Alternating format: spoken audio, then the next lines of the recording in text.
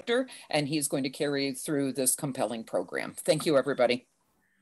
Thanks, Jerry. Appreciate that. And Jerry's going to remain in the background so that she can be our support with handling questions and answers that might come up on our Facebook Live page. Thank you once again, everyone, for attending today's presentation. We've got a nice crowd forming, and we've already started broadcasting to Facebook Live. We are recording today's presentation, so we'll upload that video recording to White Memorial's page so that you can, White Memorial's YouTube page at some point in the future, so that you can see this presentation for yourself at a later date, or you can pass it along. This is a great topic at this time of year because the leaves are starting to fall and have been falling, and it's a time of year where you then start to look at those types of projects in your yard and you start to look at the trees in a little different way. And one of the big things that we see here in the Litchfield vicinity is that a lot of our ash trees are starting to show the signs of decline caused by the emerald ash borer, a new invasive species that is devastating our local ash trees, and unfortunately is having a massive impact on our forest ecosystems, and as well as the trees that are growing in our yards. And I don't want to steal any thunder here, so because I think that our speakers are really going to present all the various topics very well. So we've got a great panel today. We have Claire Rutledge from the Connecticut Agricultural Experiment Station in New Haven, Connecticut. Claire does a lot of research. She's an entomologist by training, and she's done a lot of research in Connecticut on the emerald ash borer. The insect is a wood-boring beetle because that's one of her specialists or specialties as a taxonomist, but as an ecologist as well. And she does some amazing work with a variety of other organisms that are native to the United States that are helping us with the surveillance program, but also some species that are helping us with controlling this insect as well. We have Bud Neal from Woodbury, Connecticut, who is a licensed arborist in the state of Connecticut, and his company is Neal Tree Service. He's been on the front lines of this question with emerald ash borer since it started arriving in southern New York, and he's been at the forefront of understanding how this plant or how this insect is impacting ash trees throughout Connecticut. From various in people's yards to a variety of other spaces, and he'll share his experiences as well. And then last but certainly not least is Chris Donnelly, who is an urban forester, just recently retired from Connecticut Department of Energy and Environmental Protection, and is now living in the Northford, Connecticut area full-time. And all three of our speakers are board members of the Connecticut Tree Protection Association. And so they are all really wonderful speakers. And so we're really glad to have them today. So without further ado, I guess I'll turn it over to Chris first, I guess, and then Claire will follow. And then Bud will then be the last speaker for the day. We'll save all of our questions and answers at the end, towards the end of the presentation, and we'll sort of have a panel discussion-oriented question-answer period.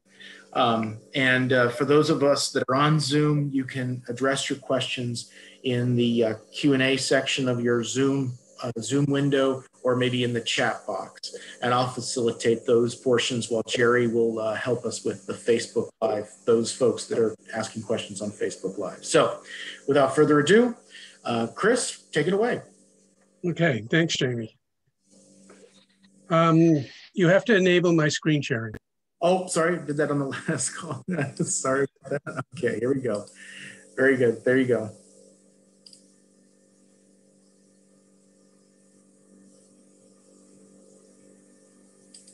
Okay, good afternoon, everyone. Yes, glad I got through these screen sharing tests. It's always the most interesting part of the presentation. I'm glad to have this opportunity, although I'm sorry it's under these circumstances. We've been dealing with the emerald ash borer in Connecticut since the year 2012. And we've had the unfortunate experience to watch it march its way through the state. So it does give us a lot of background with regards to how the emerald ash borer behaves and what it does to ash trees. My role in this is to give you a quick introduction to the trees themselves, the host plants for the emerald ash borer. So it would be nice to say that the only trees that the emerald ash borer attacks are ash trees. Technically, that's not true. It can feed on white fringe tree, but that's not its preference. White fringe tree is, to my understanding, not native to Connecticut, but it's not an uncommon ornamental. So you might have a white fringe tree on your property. And so you should know that it has the potential to attack, but it's often not fatal to the white fringe tree. It also does not attack either mountain ash or prickly ash, because even though they're called ash, they're not ash trees. And so emerald ash borer does not bother with them at all.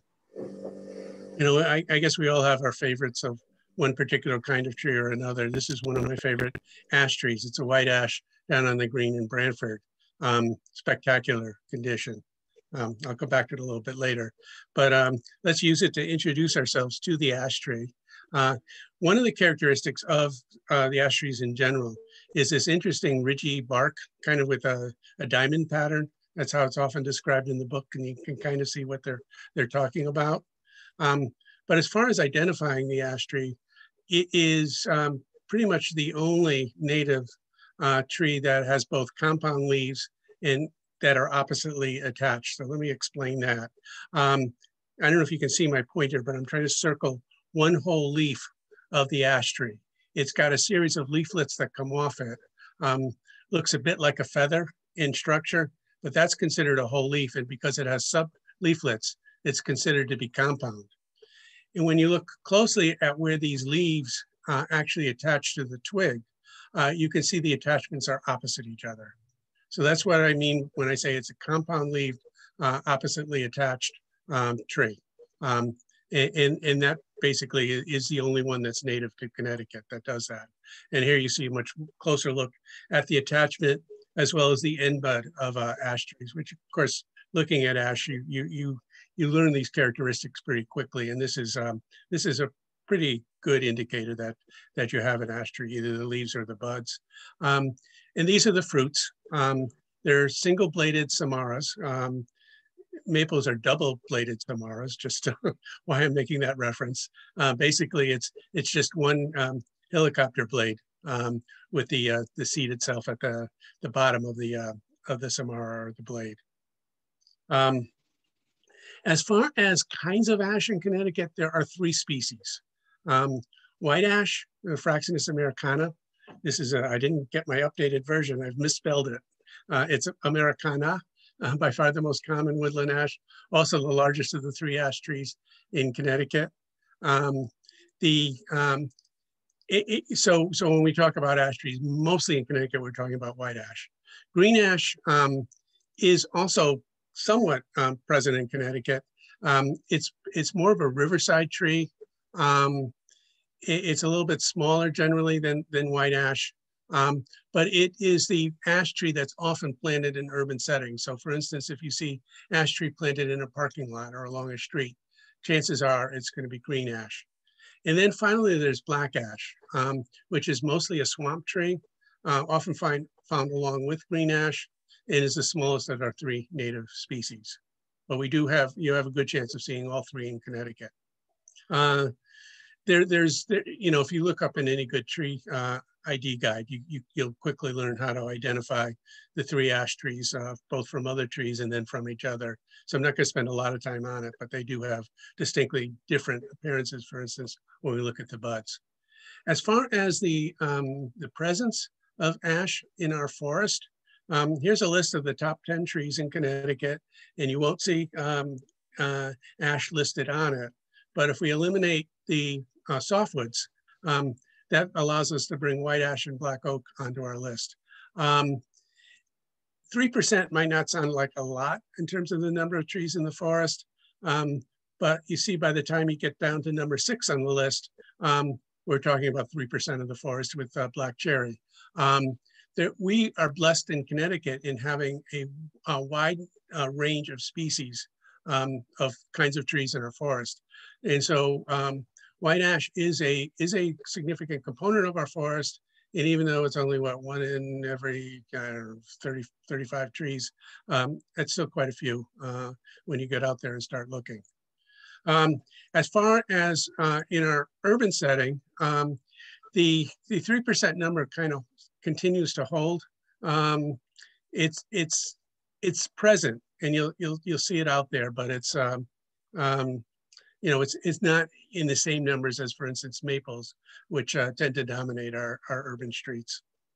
And of course, ash isn't distributed evenly across the state. This map, the gray areas are the non-forested areas, some cities and towns built up areas.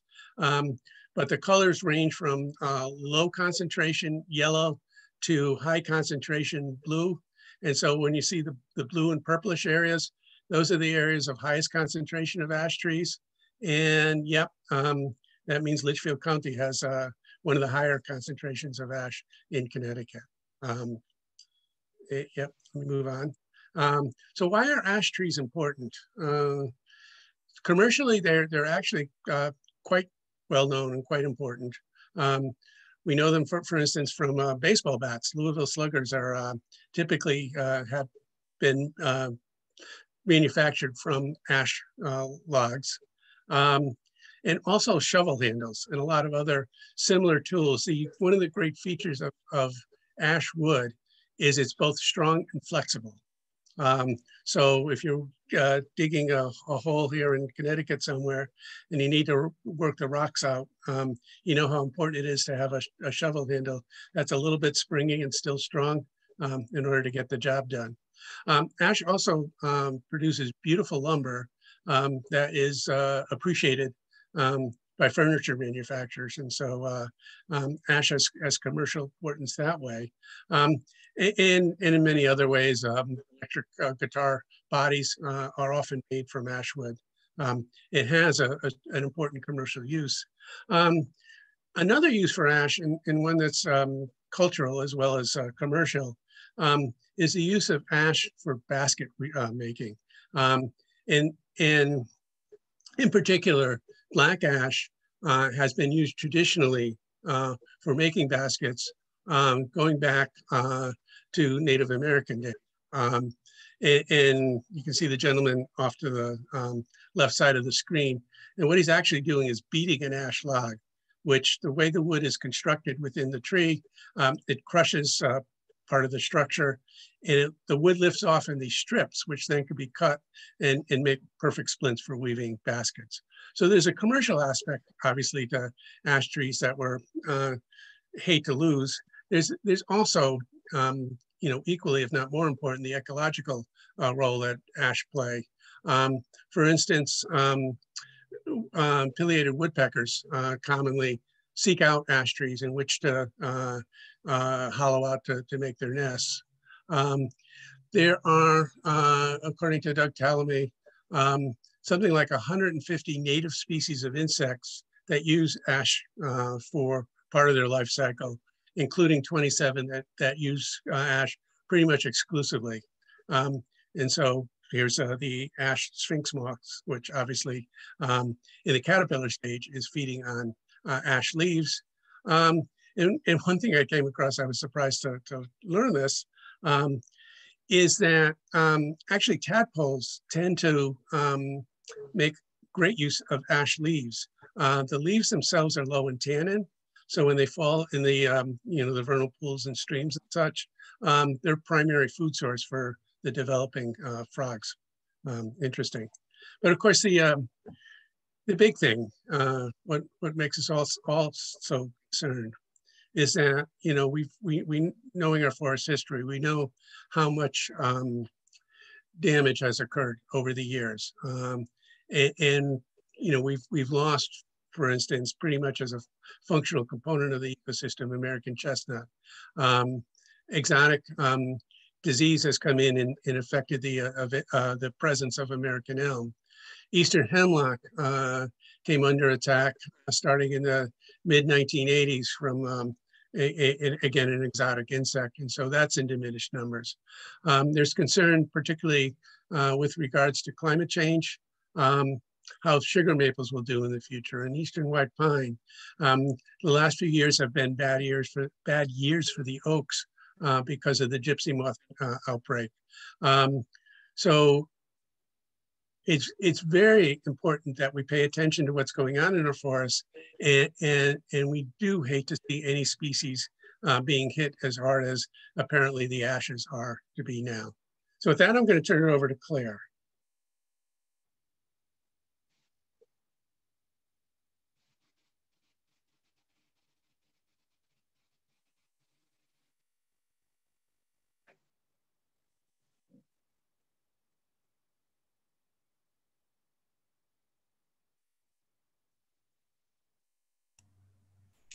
Okay.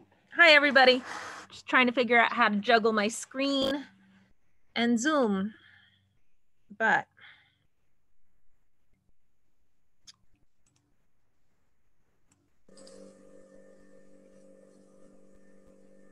okay.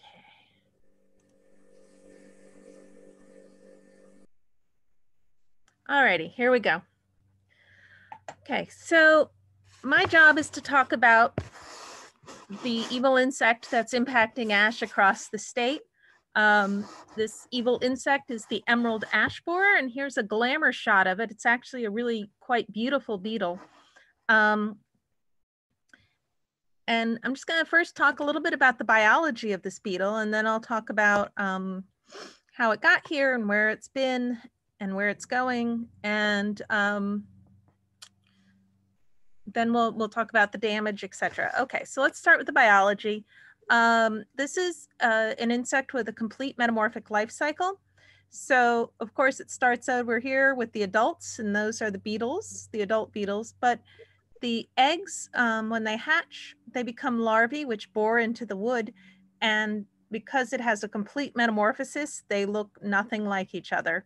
So the larvae look like little flat worms. They're called flat-headed borers. They then pupate, and after they finish pupating, emerge as adults, and around we go. So, and a little bit more detail on the biology. So the adults emerge out of the tree where they were living as larvae in June, more or less. The adults feed for about 10 days before mating, and that's actually very important for our management of emerald ash borer. That small detail means that there's more ways we can get at their life cycle than we would if we couldn't do that. And the adults live about 5 weeks. So a female can lay a lot of eggs, usually about 50. And the eggs are laid in the crevices of the ash bark. And so they're really, really, really hard to find because they're tiny. And they hatch, and the larvae go right into the wood, and they feed on the tunnel, the cambium and the phloem of the tree. And they feed throughout the summer. All the different stages of the larvae eat the cambium and the phloem, and this is what kills the tree. They girdle it. So the phloem is the tissue right under the bark that transports sap from the leaves to the roots. So it takes the sugars that are produced by photosynthesis and brings them to the root of the tree. So when you girdle the tree, you're starving it. And depending on how many beetles there are around, it's definitely a numbers game, but they can kill a tree in 2 to 6 years. And this is a picture of a tree trunk of an ash, and the bark has fallen off because they're feeding under the bark. And you can see just this ridiculous number of tunnels. So once the larvae finish feeding, they go a little ways into the wood, or they go a little ways into a really nice thick bark on a mature tree, and they create a little chamber for themselves. Oops. There we go, a little chamber for themselves in the wood. And we call this a J-shaped larva. And then in the spring, they start to pupate and then eventually again emerge as an adult. So just once again. So where did this beetle come from? It is from northeastern Asia, and this is the range here, and it actually does go into Russia and into Mongolia, but this is roughly its range. So it's far eastern Asia, and it was first found in Detroit, Michigan in 2002, where it probably arrived in wooden packaging in the early 90s, but it wasn't discovered until 2002.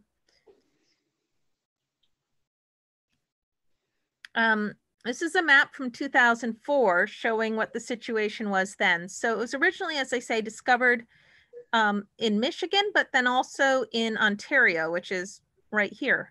And the first year it was found, keep in mind, it had already been here since the 90s, so it had already spread quite widely. So when it was first found, it was encountered, sort of ringing Detroit. And then the next year we found it further out. And then the year after that, even further out. But this really isn't a record of the beetle's spread. It's a record of our finding of the beetle. And one of the constants in the story of the emerald ash borer has been that it's ahead of us. It's always getting there before we know. It's very cryptic, and it's good at spreading. And there's a lot of ways that it's spread throughout the country. And of course, we don't know how it got to any particular spot usually, but these are the different ways it can spread. On its own, it's a good flyer, and they tend to disperse from the tree they were born on and fly away. And usually they're just going to go as far as the next available good host tree, most of them. But some of them will keep going and go a kilometer away. So they can spread each year on their own. An infestation will spread usually about a kilometer and a half. But that's not the only way they've spread, because they wouldn't have made it from Michigan to Connecticut in 10 years if they were only going 1 kilometer a year. It's been spread throughout the country much more rapidly by hitchhiking. So, this is kind of a silly picture of a cicada on a car, but there are documented reports of them hopping on a car and going down the highway 90 miles away and then hopping back off. Nursery stock, saplings that were grown in the areas that were infested by emerald ash borer before we knew it, and then shipped to other parts of the country, probably had a fair amount of impact on spread before we knew it was here. After that, this nursery stock movement was tightly regulated in quarantine, but before then. And then probably the most common way it's been spread is in firewood. Ash makes great firewood.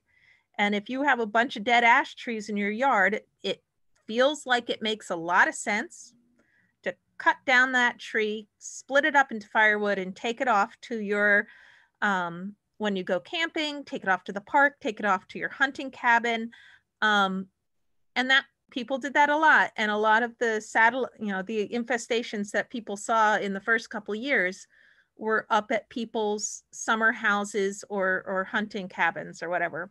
And they're hiding right under the bark. So you don't see that the tree is infested necessarily, or if you don't know what's going on, you don't understand it. And so one of the messages I'm always trying to get across when I talk to people about this beetle and other beetles, wood boring beetles, is you don't know what's in your wood. Even if you know not to move ash wood, you don't know what else is hiding in any kind of wood. So even though it seems crazy to buy firewood at a campground or up near your cabin, instead of just bringing all the free firewood you have in your backyard, the cost of that is not free. You're potentially spreading destructive organisms. Okay, lecture over. Well, that lecture. Let's move on.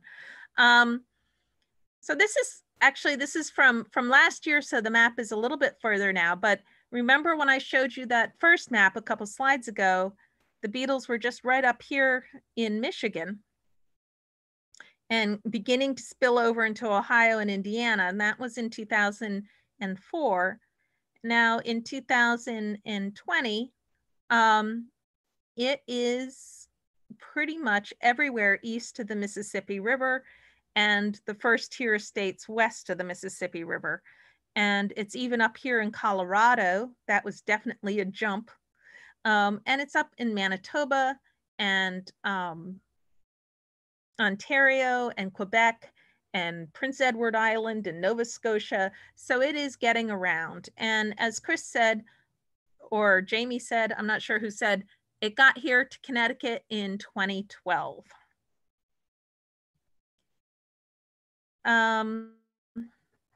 So this is a little map I call the March of the EAB, and it's just looking at where it was and where we first found it in Connecticut and how it's moved through the state over the years.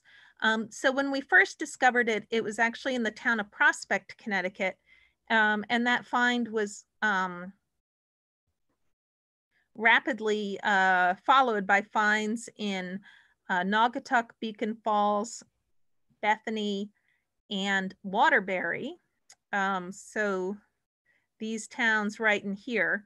So as we moved on, 2013, 14, 15, and 14, since we're talking at White Memorial, 14 is the year it was detected in Litchfield, the town of Litchfield itself.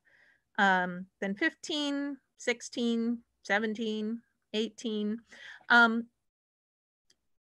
And even though, oh yeah, there we go, 19 and 20. So it's pretty much coast to coast in this, or edge to edge in the state. There are a few little blank spots, but those really reflect more a lack of monitoring or reporting than an actual lack of the beetle.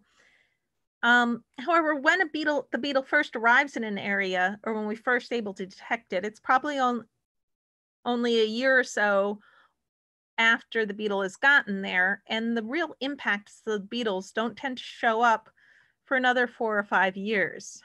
So let me show you, this is just a scale that we use to talk about how dead an ash tree is. So when we're doing assessments, but you can see the process. And one of the most obvious things you see with an ash tree dying is the reduction in canopy.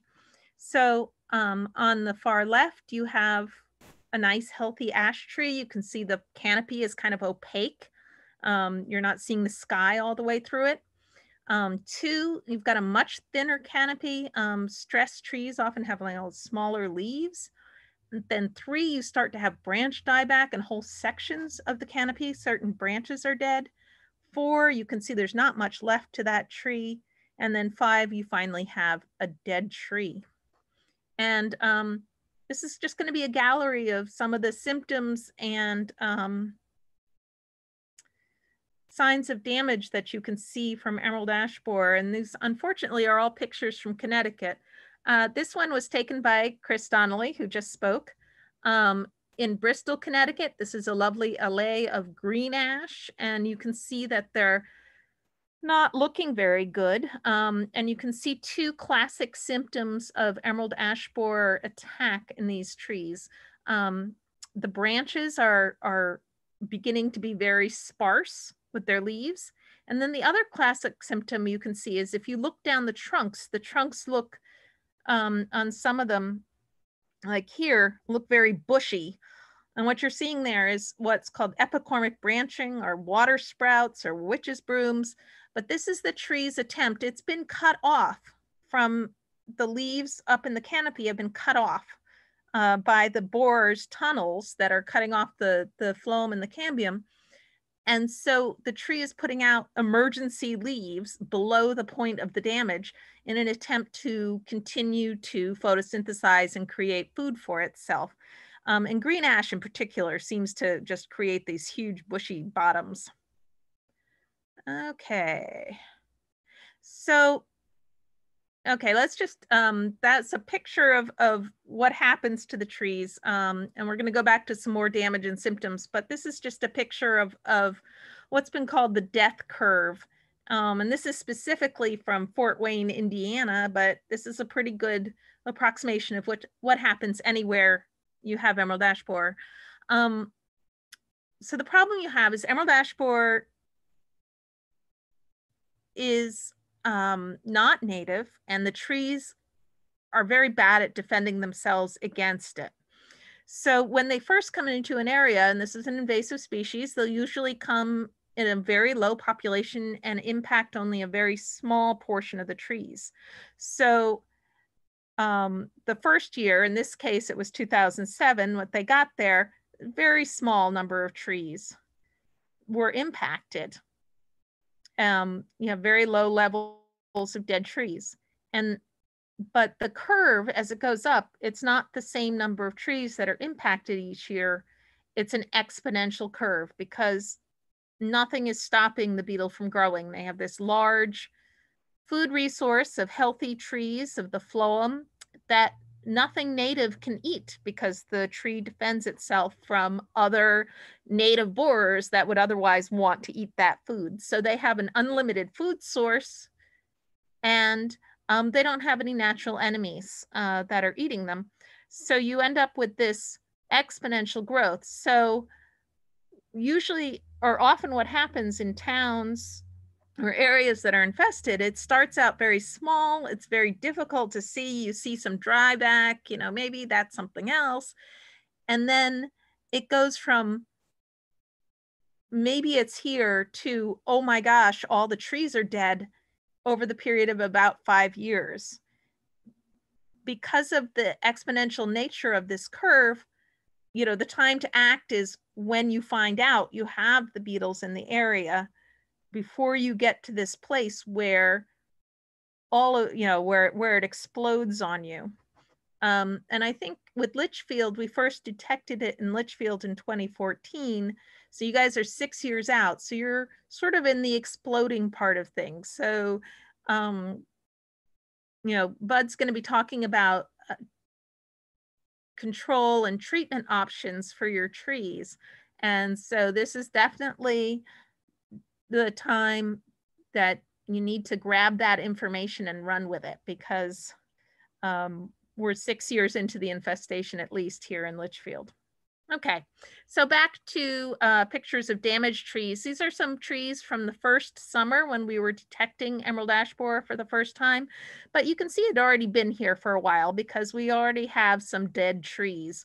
So this is a really huge tree. This is the first infested tree that we actually found.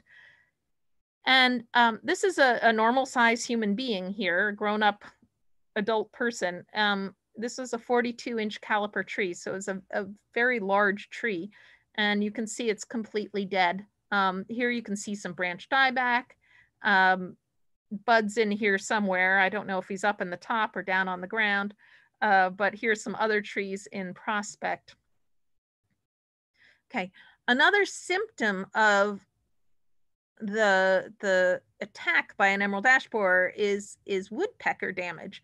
Now, I said they don't have any natural enemies, and that's actually not strictly true because their biggest natural enemy here in the States is woodpecker damage, is woodpeckers. Woodpeckers eat bugs in trees. They're going after that larvae. And you usually don't see the damage until the tree is really heavily infested and the woodpeckers are focusing on that tree because it's a great source of food. And when they forage, woodpeckers do a behavior we call gleaning, where they flip off some of this thick, corky, diamond-shaped bark that Chris was talking about so that it's easier for them to get at the larvae. And when they do that, they expose new bark tissue to the air, so it's light colored. And so when you look at the tree, you see these light blonde streaks on the tree trunk. My very favorite description of them ever was from a citizen who called about his tree, and he said, it looks like a crazy squirrel highway. But we call this blonding. Less imaginative than squirrel highway, but that's what we call it. It's blonding. So when you see a tree in your area that has blonding like this tells you that it's highly infested. Now, of course, it could be infested with something besides emerald ash borer, but with ash trees and in the current conditions, if you see blonding, it's a pretty good sign that you have emerald ash borer in that tree at a high level. Okay, some more of the nitty gritty things that aren't symptoms of anything else. They're signs of EAB. We have here the famous D-shaped exit hole. This is when the adults come out of the tree. And if you chop an emerald ash borer, if you take a cross section, they're D-shaped. So their exit hole is D-shaped. And there's another one over here. And the reason I haven't really made the picture much bigger is that although it's quite distinctive, it is small and it can come out on the top of the bark ridge like this, and it's nice and obvious relatively, or it could come out inside of a ridge, it's upside down. They're very difficult to see. So you can use them to confirm that you have emerald ash borer, but it's unlikely that that's the first thing you're going to notice. The branch dieback and the woodpecker damage are much more obvious. And you can see this tree actually already has quite a bit of woodpecker damage. Over here, we've got some bark that just fell off a heavily infested tree with a light tug, lots of tunnels. And of course, here is the beast itself in larval form feeding in a tunnel. Here's some more tunnels. I believe this is Bud's hand, pointing out some tunnels under the tree. And you can see they have this characteristic serpentine shape. They sort of winding around. And of course, once the tree dies, it becomes quite brittle. And so this is pictures after a big windstorm in 2018. I received several pictures from people about property damage. Fortunately, no pictures or reports of people being squished by falling ash trees. But here's an ash tree that's fallen on somebody's SUV. And here's somebody in Bethany whose porch railing got taken out. And this is fairly minor damage, but it does illustrate a problem, is that once ash trees die, they're actually pretty fragile. They're pretty brittle. And they're infamous for not even being as predictable as to fall over in storms, but to have a clear blue still day and all of a sudden they'll drop a limb. So this highlights the issue that EAB is not only a danger to the ash trees, but it's a danger, it's a liability issue, it's a hazard issue. So if you have ash trees that are near a house, near a sidewalk, near a driveway, it's important to either protect the tree, and Bud's going to tell you some of the ways you can do that, or when it's showing signs of decline, to remove the tree so that it doesn't squish anybody. Let's see, how am I doing on time? Yeah, so if, Claire, if you could wrap up in maybe 5 minutes or so, that'd be great. Okay, so I don't want to step on Bud's toes too much, so why don't I just go ahead and say that individual trees, if you're concerned with individual trees, then the best way to control the beetles in an individual tree is a chemical control. However, for the forest, this is not feasible. We can't chemically treat all the trees in the forest, and we wouldn't want to chemically treat all the trees in the forest. So there is a biological control program and process with 3 imported emerald ash borer parasitoids. And you can see here's the emerald ash borer, And here are the parasitoids. And parasitoids are tiny little wasps that live inside the body of the host and kill it. And these are insects that have been found, researched, screened, and brought over from Asia. And I'm just going to very quickly show you a little map of where we've done the releases. We were able to start this in 2013. And parasitoids were released at White Memorial down in Morris, actually. This should be Morris, not Litchfield, because that's where we actually did it, in 2014 and 15. And we have been releasing lots and lots of these wasps, and we've been recovering them. So pretty much anywhere except for the most recent releases, we've recovered it. I think what I'll do is, because I've taken a lot of time, is I want to let Bud go ahead and talk about the ins and outs of how do you protect your trees and what you can do and the decisions you need to make when you're deciding about whether or not to protect a tree. I would be very happy to talk to anybody more about the biological control program and the questions afterwards. And if you have more questions, then feel free to contact me with either email or the phone at my office, and I will be happy to talk to you about that. Okay, so I'm going to turn it back over to moderator. Thanks, Claire. So Bud, if you would unmute your microphone, and Chris, if you would share your screen. Chris will be hosting the slides that Bud's going to be referring to. And I think we're making progress. Fantastic. All right, take it away, Bud. Good afternoon. It's our pleasure to come to present what we know about the emerald ash borer.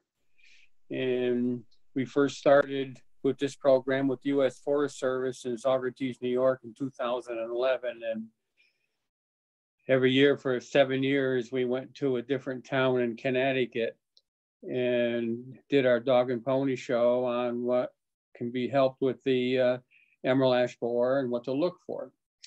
But the ash wood is very, very useful wood. It makes some of the finest furnitures and flooring and wood handles and cabinets.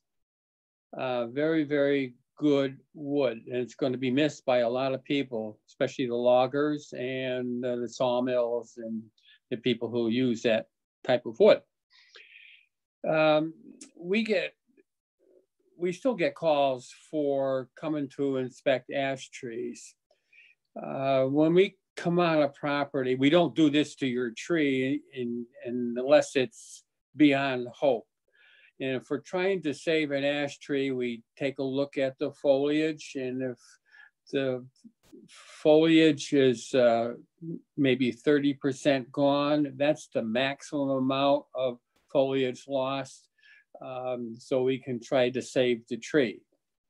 And there are several ways that we work to save the tree. One is with injection into the cambium tissue, more importantly the phloem, where the insect likes to make its damage.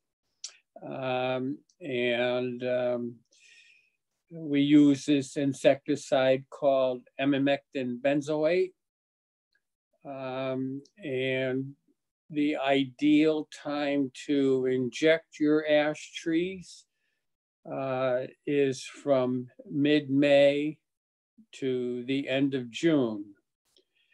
And weather conditions are important. We'd like to see the low humidity, bright sunny skies, soil moisture content 65% or better, a slight breeze. And what happens when the trees are injected, the insecticide translocates through the trees rapidly when those weather conditions prevail.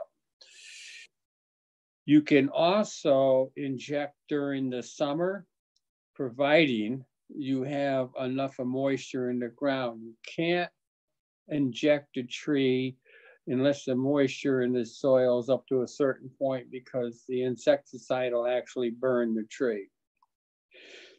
So you want that to move through the circulatory system of the tree all the way out to the leaves. And this is done with an injection system. As you see in this photo, we drill into the root flares at a 90-degree angle. We use a 15/64 drill bit. It has to be really sharp. We drill in there from 5/8 to 1 5/8 inches deep in hardwoods, and a little more than that into the conifers.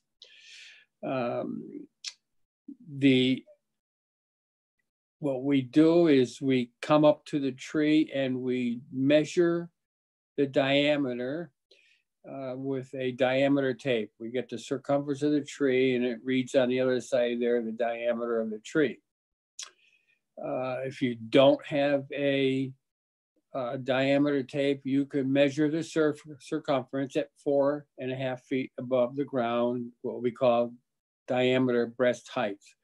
You can take the circumference of the tree and divide it by 3 and get an estimated diameter of the tree. And we install those valves that you see on the ground into the tree, and it's all interconnected with hoses to a canister. And the hoses are clear plastic, and the insecticide that we use is a color blue. So we could watch the insecticide passing through the hoses and into the valve assembly. And it depends upon the diameter of the tree, how healthy the tree is, it's how much milliliters of insecticide that we do use. And if the conditions are right, all those weather conditions are right, and the canister is kept at 45 pounds, you pump that up with a bicycle pump. That tree should absorb all that insecticide in 10 to 15 to 20 minutes. And once there's no more blue in the hoses, we release a pressure on the canister, and we flush the system out. I use purified water because I don't want any contaminants from a faucet or anything else going into the tree.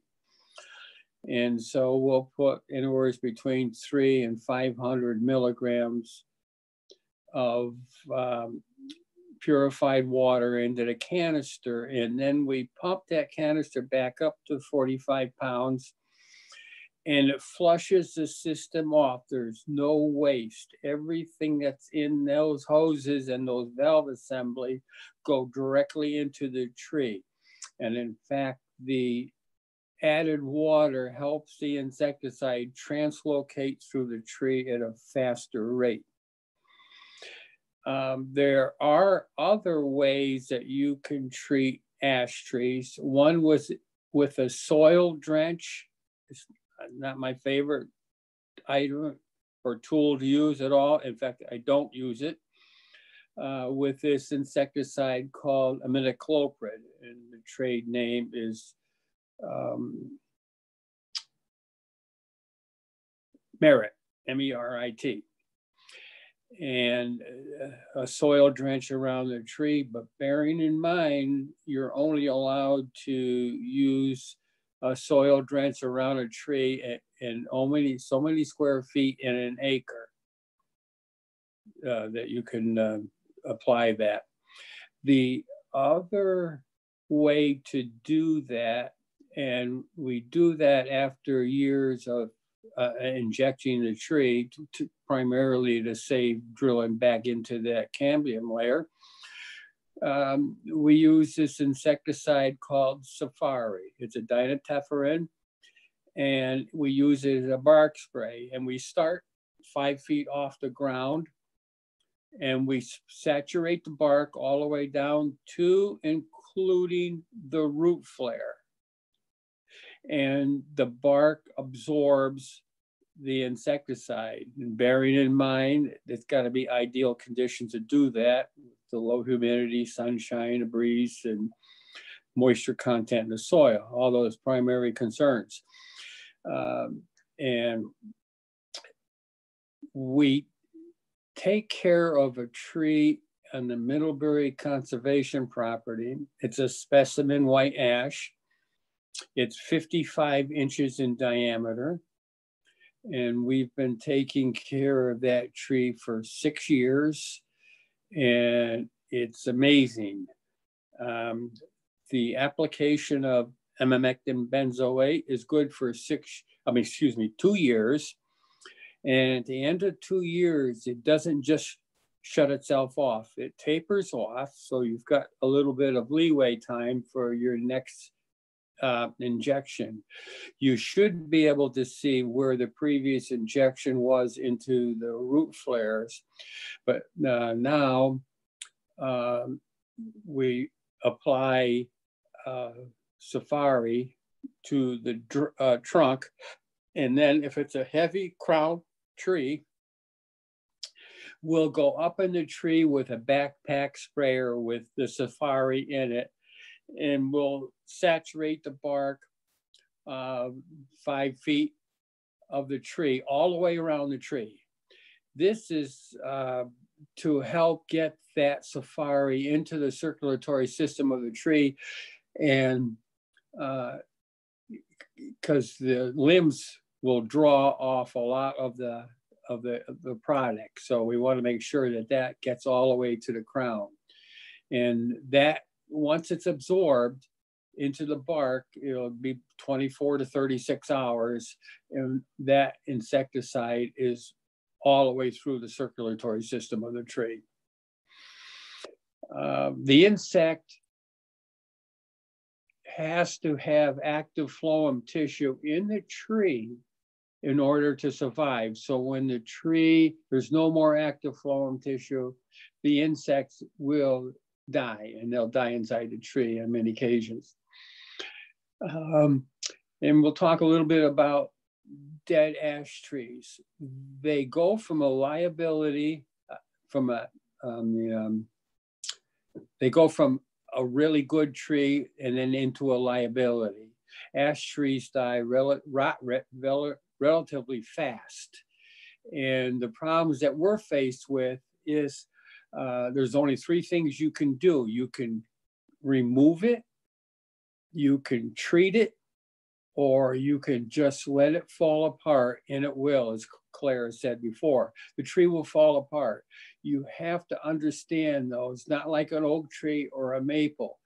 The roots start rotting very fast because they got exposure to oxygen and moisture. And a type of wood, you leave untreated ash wood out, it goes to pot really quick. And as Claire said, on a totally calm day, the tree will just fall over wherever the weight takes it. So it's really important that you address the dead ash trees around your property, especially if you've got kids running around the yard on a nice day. And that tree could just fall right over.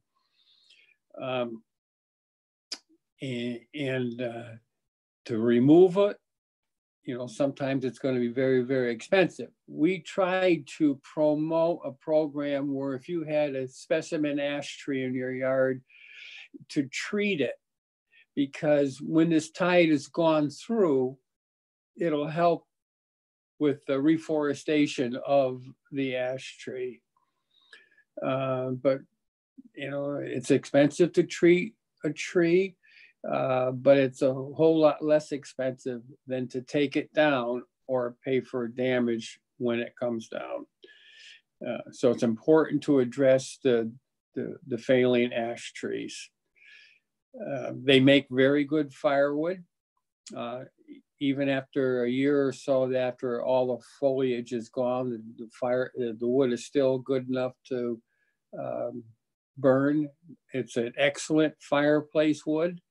It's not such a good wood stove wood because it's not dense like oak and hickory and black birch and trees like that. But the treatment of it is really essential if you want to keep the tree in good health. Not just injection once, but every 2 years. So I know that the highway departments are troubled with the cost of removing these ash trees, and many towns, small towns, don't have the financial backing to remove all the trees.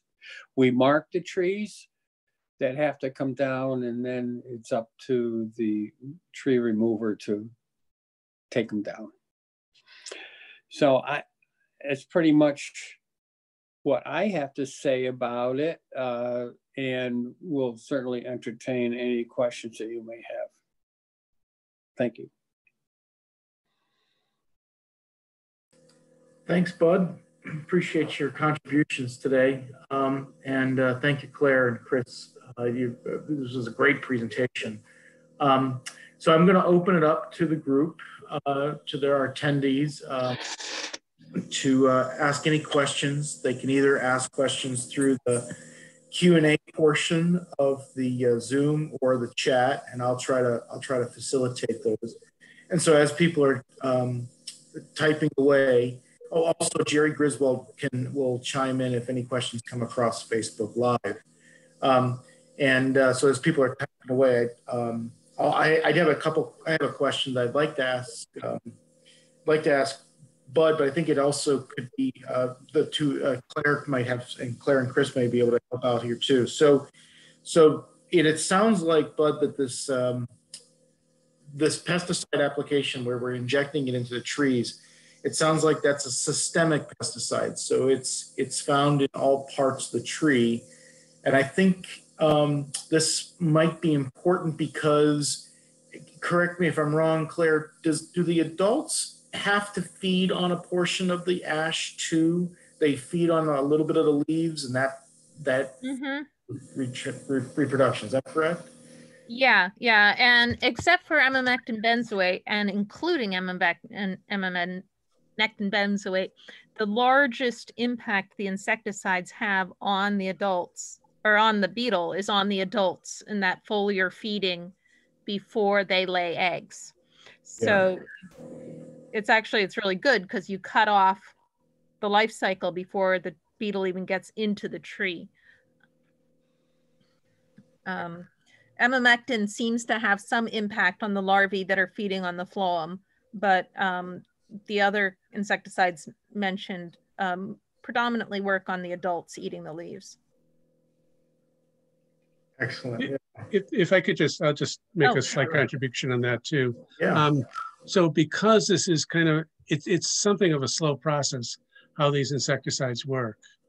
And so that's something to keep in mind. Because the damage is being done to the phloem system and it's being done by the next generation, and you're mostly treating the adults, trees don't necessarily get better right away. And it's one of the reasons why it's important to catch the infestation very early in order to be effective. Right. Yeah. Right. At this point, especially in Litchfield, but in general in Connecticut, it is the time to go out and assess your property, see how many ashes you have, whether or not you want to save them. And then if you do, or even if you don't, contact a licensed arborist to come help you do that triage, make those decisions, and how to proceed from there. I don't think you don't want to wait on this, because the more damage the tree gets, the harder it is to save it. And taking down dead ash is very expensive because it's dangerous and it needs to be done very carefully. So you definitely want to get in touch with the licensed arborist about your ash trees sooner rather than later. We have a question from an anonymous attendee asking, they think they have an ash tree in their yard, but they would like to know how to get a hold of a licensed arborist. Is there a directory in the state or some central place, or should they just go to the yellow pages, so to speak, the old tried and true way of finding professionals? Is there some repository of information? You want me to jump in on that one?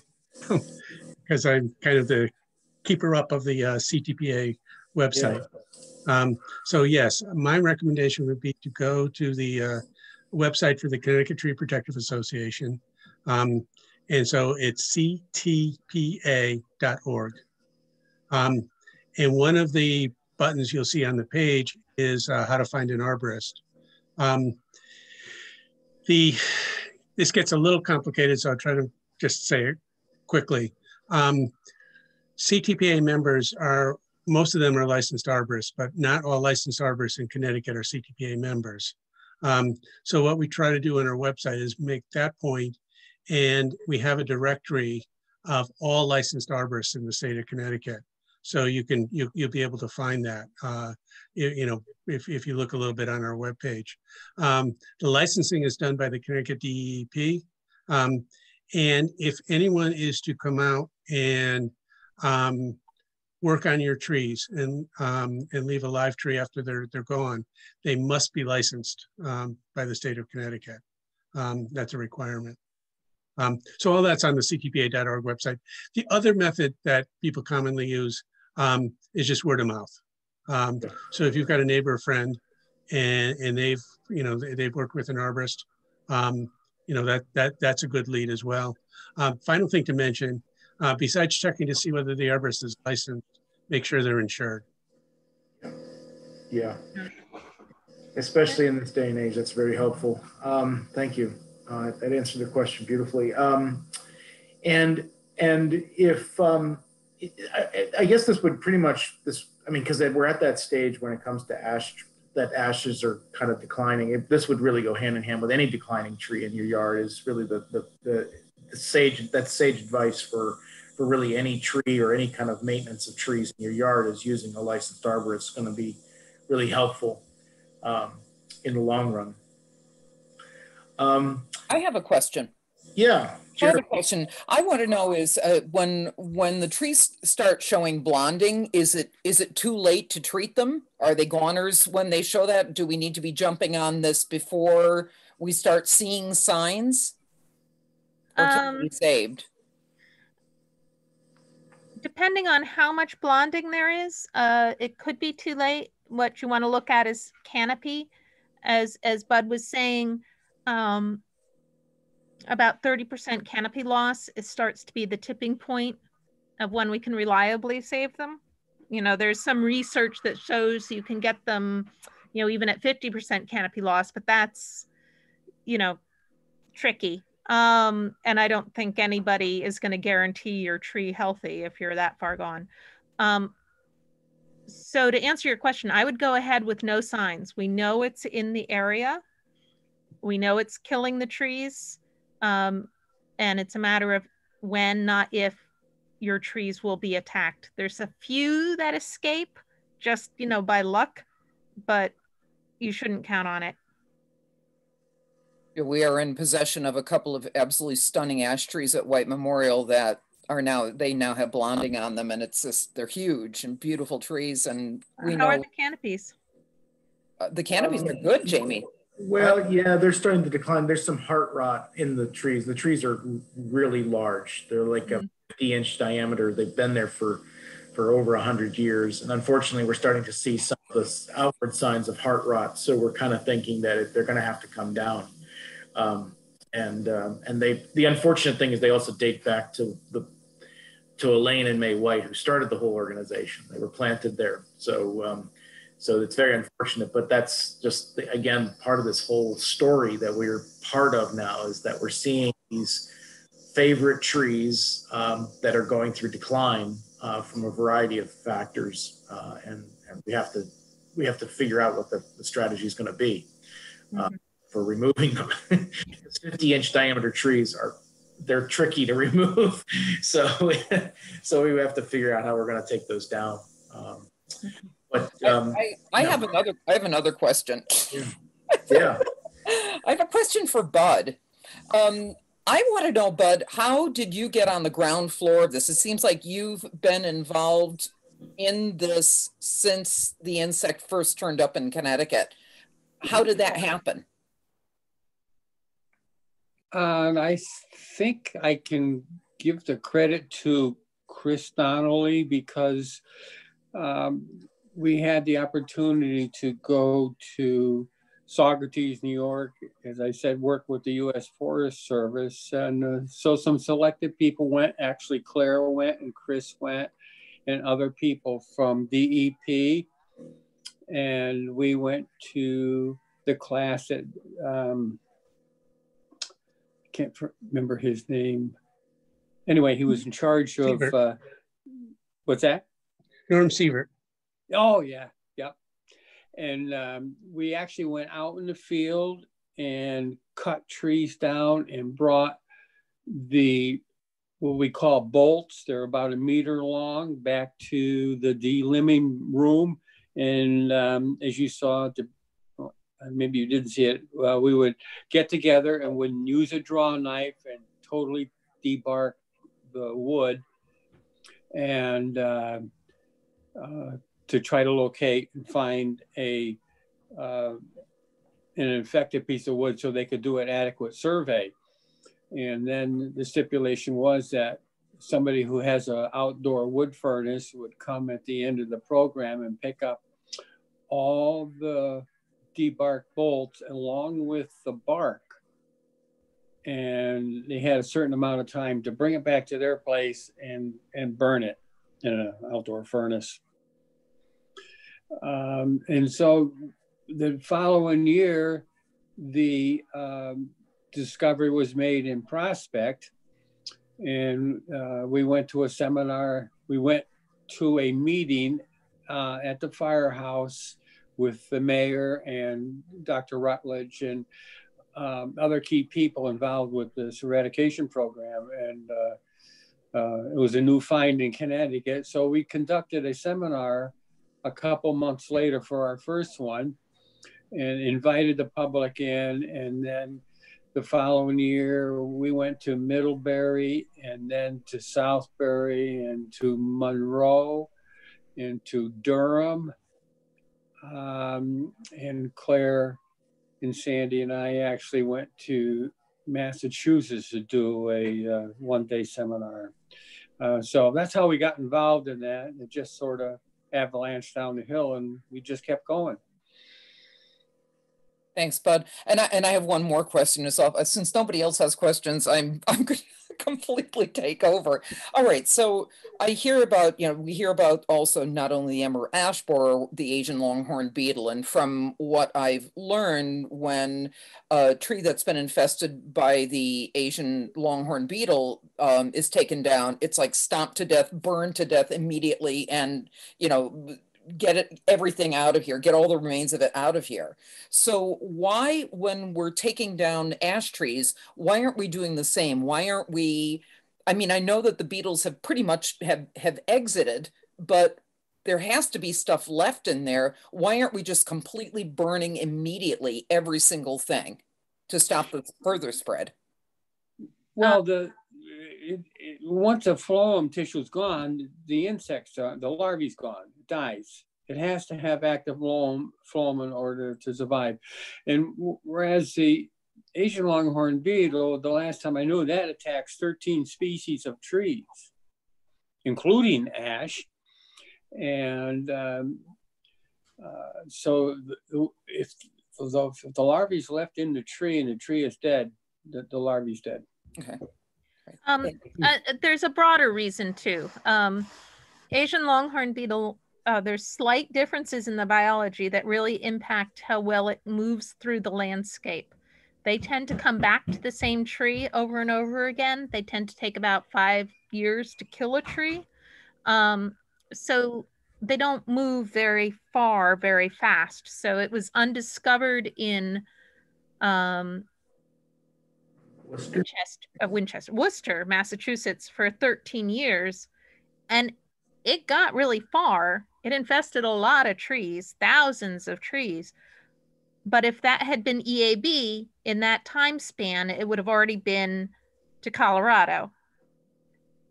EAB moves a lot more quickly. It kills the trees more quickly. They don't tend to return to the same tree necessarily. They don't have that much of a bias towards coming back. So almost inevitably, by the time we discover it, it's been there 5 or 6 years, or 3 or 4, depending on how lucky we are.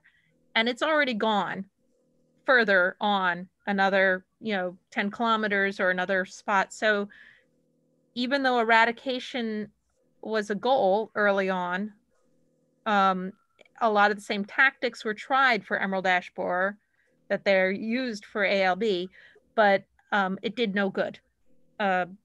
Essentially, the most useful thing was in slowing the spread was controlling the humans who are carrying them around rather than directly trying to kill the beetles. So that's another reason why we don't really worry about leaving the tree be. We still don't want to really carry it around the wood after, but we don't need to do anything with the wood because, as Bud said, most of the larvae die anyway, and anything that's left is going to be a drop in the bucket compared to what's there. In another aspect of it, we've kind of lost the battle with EAB. We kind of hate to say it. Yeah. So the biocontrol is. Yeah, and I'd like, Claire, since we've got an opportunity, talk a little bit more about that, because that's the hopeful. Okay, does this mean all our ash trees are gone, or is there hope? Turn it over to you. There's hope. Long term, there's going to be 2 things that really help. And one is there's a strong natural selection on the ashes. And some of them, there is levels of tree resistance. So there's going to be ash that survive. Gradually over time, those will spread. But the other thing is that we're introducing natural enemies from their home range that are very, very specific to them. And they are getting established in Connecticut. We are finding them again after we let them out, and we're finding them at pretty high rates of parasitism. So, 40, 60% of the beetles being killed. And the big difference between the parasites as a control agent as compared to the woodpeckers is that the woodpeckers are generalists. They're going to go for where there is a lot of something. So they'll focus on the EAB and they can kill a whole bunch of them in one tree, but they may not necessarily get the next tree over. And as soon as the population levels drop, which they will because most of the ash trees will die, they'll stop paying attention and they'll go and find something else and allow them to build that population up again. Whereas the parasitoids, the only thing they can eat is emerald ash borer. So they will continue to inflict mortality upon the emerald ash borer no matter what its population level is. And so hopefully sort of the dynamic that we see happening is that after the emerald ash borer levels drop after that peak, after a lot of the ash have died, then the parasitoids will follow them down, so to speak, and then keep that level down. And that's what we're hoping will happen. As always, biocontrol is a long game. So, it's looking good at this point. We're getting pretty high levels. It seems to have, it's established. We're getting pretty high levels of parasitism. It seems they're moving through the landscape well. And, now is sort of the waiting game, and we're doing research and trying to figure out, how they're impacting ash growing back. So, and early results on that from Michigan, because they started the program about 5 years earlier there, are looking promising. But I mean, it's definitely going to change the composition of our forests. I don't think we're going to stop that, but it will be very interesting to see how well they do and Fingers crossed. I was really happy, Chris, when you were talking about the impact culturally that losing this tree has, because David Leff wrote an article for our quarterly newsletter, Sanctuary, about the cultural loss, the impact on basket makers and on snowshoe makers and on the Louisville Slugger, because of the loss of this tree. And that was, I think, something that people really don't think about is that this certain tree, I mean, almost every Louisville Slugger is made out of ash. And so now they're testing other woods to see if they'll be viable for baseball bats. So pretty profound. Yeah. We have a question from an attendee that wants to know if you want to burn the ash firewood from your own property, how long after the tree dies can you still harvest the wood? And I guess it's viable for firewood. Yeah, there's kind of two parts to that question. The longer you leave the tree, the more hazardous it becomes. And that includes when you go to take it down. So I mentioned this because I want to kind of go back to a point that we've been talking about. Make your decision about your ash trees early, because if you decide to remove them, you're better off removing them while they're still alive. It'd be a lot safer and be a lot less expensive. As far as how long does the wood persist? Once you've taken the tree down and you've properly stored the firewood, one of the things about firewood about ash firewood that they always say is it can be burned pretty much immediately. It doesn't have to season as much as, say, oak or other firewoods. And if it's well protected firewood, you've got it stored in a dry place, it's going to last pretty much indefinitely. So, once it dries, it needs moisture in order to decay. So once it dries, you don't anticipate a lot of decay moving into the wood. So the reoccurring theme is to remove the trees early, or do whatever your decisions need to be as early as you can. Yeah, absolutely, yes. Yeah. Well, that's great, guys. I thank you all, Chris and Claire and Bud. Thank you very much for your presentations today. This was very informative, and I really appreciate you spending your Saturday afternoon helping us out and helping out our attendees. I'm going to turn it over to Jerry just to wind things up a little bit, just to recap on our calendar and our membership. Oh, it looks like, Claire, you have something? I just want to add that when Chris told me that you guys wanted to do this seminar, I'm always happy to help White Memorial. You guys have been such great partners in my research that anything I can do for you, I'm here. So thank you. Thank you, Claire. I smell an Asian longhorn beetle program coming up. I'm here. Southern pine beetle, spotted lanternfly, whatever. Yeah, spotted lanternfly too. We should all talk about all those denizens. Absolutely. I just want to thank Claire and Chris and Bud. Jamie, thank you so much for hosting this today. And again, this evening at 7 p.m., Robert Masori is doing a free concert on Zoom and our Facebook page on Facebook Live. So I hope you'll join us at 7 o'clock for some beautiful Americana music. He is wildly talented. I remember what's going on next week, Thursday. Carrie Schved, our beautiful education director, is going to be doing a program for youngsters, her Nature's Nursery, and that is at 4 o'clock on Thursday. You can always check out our website, whitememorialcc.org, to find out all of these, about all these goodies. And then next Saturday at noon, November 14th at noon, it's the Pandemic Pantry, where I'm going to cook healthful things for your holidays. Well, most of them are healthful. I'm doing chocolate truffles and pie. I'm sorry. It can't all be about healthful eating. So that's next Saturday at noontime. So again, for the White Memorial Conservation Center. And do we have another question here? Yeah. What is it? Oh, I guess we... how can we contact Claire and Bud? Oh, right.